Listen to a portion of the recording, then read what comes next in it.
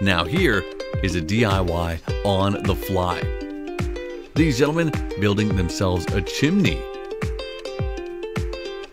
At the base, some cement and mortar, these relatively lightweight prefab clay bricks, and some thin rebar reinforcement. To this point, stuck at the base and to the wall at the bottom of the construction.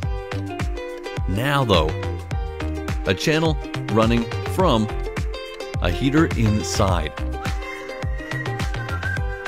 This can be hooked up from inside or outside, however. An opening to be used for cooking attached out front. Around the back, the outlet from indoors is inserted. A little more mortar to be sealed up and plastered later, thrown in. Once that's done, it's on to continuing this chimney stack, and it gets impressively tall. After a cutout to get around the piping, the stacking comes more quickly, one after the other. And this isn't stopping at the second floor, it's going straight through that temporary roof. Now to anchor it to the wall in sections, an important part of the process. Ensuring these bricks don't fall. They're not that heavy. Nonetheless, stability is key.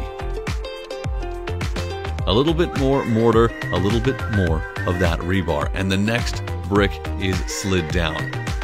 From there, just a matter of cleaning up the edging. And slowly but surely, these gentlemen are a little bit closer to a little barbecue with the smoke directed away and a little heating just in time for the colder season without worrying about turning on those smoke detectors. A little more wire to wrap the rebar, and this is finally breaking through the ceiling and the roof. And for the roof, some special equipment is going to be needed. Fortunately, pretty easy to lay the last few bricks from the balcony on the second floor. A little more rebar, and now time to start thinking about the final extension. The sun going down, it's got to get done quickly or tomorrow.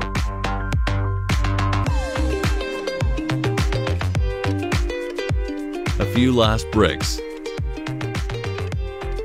and the decision to get up on the roof and cut a space through the temporary ceiling.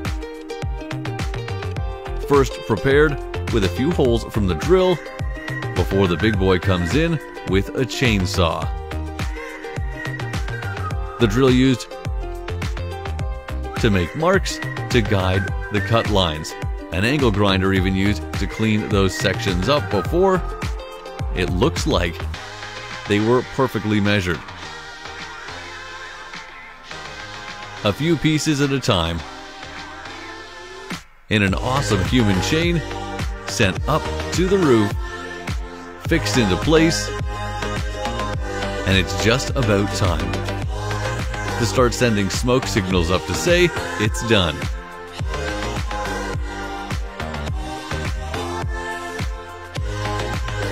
With that last brick and scoop of mortar, chimney complete. Now to start cooking.